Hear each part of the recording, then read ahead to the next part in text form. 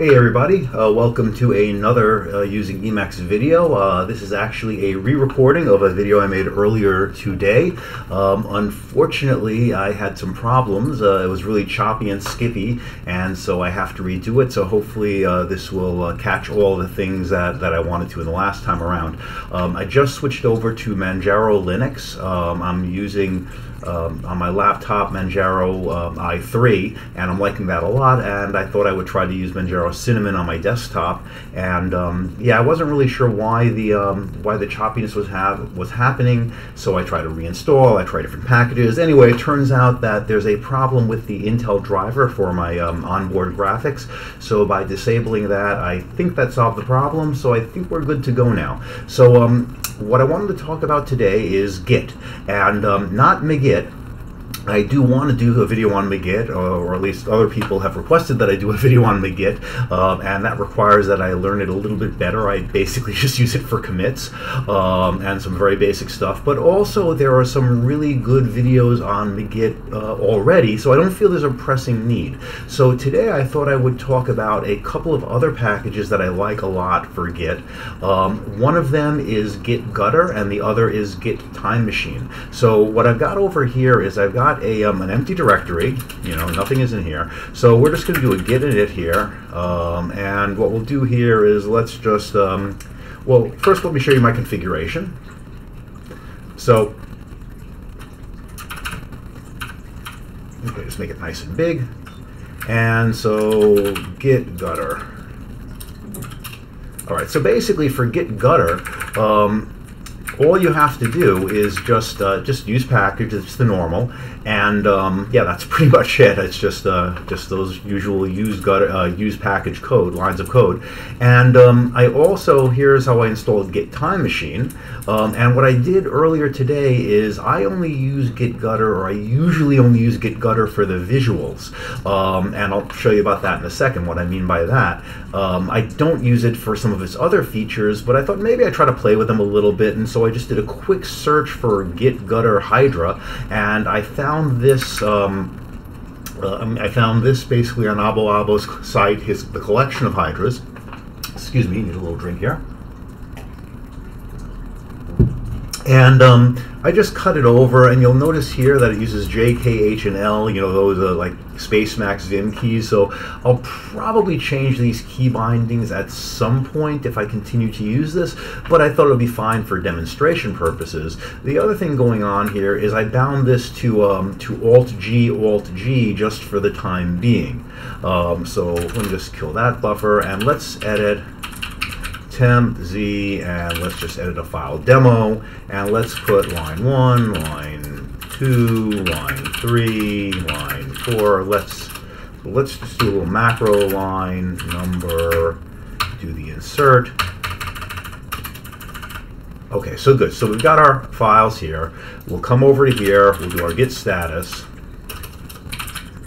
and we'll use git add demo and git commit am added status. Okay, so fine. So we've got our file in here. So here's where Git Gutter is really cool. So if I decide, let me change some lines here to 3, nothing happens now because this is just in a buffer, and Git talks about the changes on disk versus, the changes on your file versus what you committed. And if I save this, now it says, hey, those 2 lines have changed. And maybe I will, insert some line here, insert another line here. Maybe we'll get rid of these lines, and then we will also insert more here. And let's also say this is number, right, 8.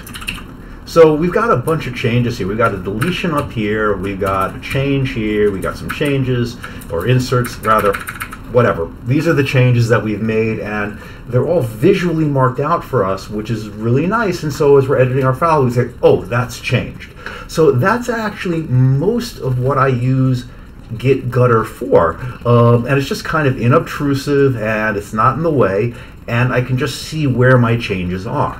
But what it's also really cool for is if I bring up the Hydra, I can also, using the J and K here, or the H and L, I can go between the various hunks of code changes. So each of these is a unit, is a hunk of changes that I made, and so I can look at them and I'll be like, well, let's go up here, and this guy up here, I don't know, I don't want to keep that there, so let's revert this hunk. It can bring up the diff, and bang, there it goes, and it's reverted it back. The other thing is you can also, over here, you can pop up hunk. This actually brings up just the diff to inspect.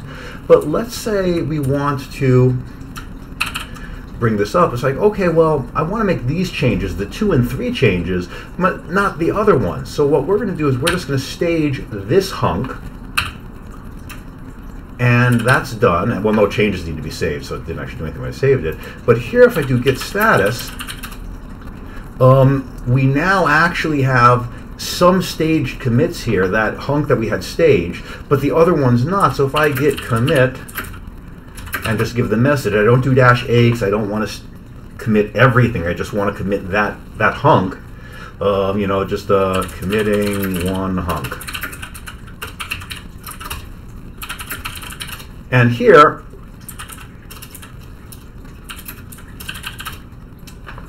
only these other ones are left, and so I can come in here and I can, if I wanted to, I could stage each of these if I wanted to. Well, why not just commit them? I'll just do all of them, changes, whatever. This is just a demo. So now, let's make some more changes here. 1, 2, 3. Now notice that I've saved that, and these are changed, but the other ones, the other markers went away. I'm just going to commit all of these, get rid of a bunch of lines, commit all of these. I know I'm not changing the messages, but again, that's not the point there. Use our macro again to do a few more, and we'll come back up here to get rid of a couple. And there we go. Okay, so basically, and if I want, I can revert the buffer now that I've saved it, just to get rid of that highlight. So that's Git Gutter. It's really cool. I like it a lot. It's just stays out of the way and just gives you some good information. But the other cool one that I like is Git Timemachine. And Git Timemachine, I've mentioned it in another video. I don't remember if it was an Emacs video or a workflow video or something. And I use it, usually I use it when looking at student projects, and I just use it like this, Git Timemachine. So it's actually Git Timemachine here. And what I can do is I can go previous, P or N, to go previous and next, and just go between all my commits. And so it's a really nice way of very simply and very easily just kind of seeing what's going on over the history of a certain file that you're storing in Git. So that's Git Timemachine. I really only use it for my, for looking at student projects, just because my workflow hasn't required it too much, but it's very cool. And Git Gutter, which I like very much as well. So that's it for this video. I hope you enjoy it, and I hope the previous choppy one didn't catch too many viewers, and I hope this one is a little bit better. Okay, so I'll see you next time.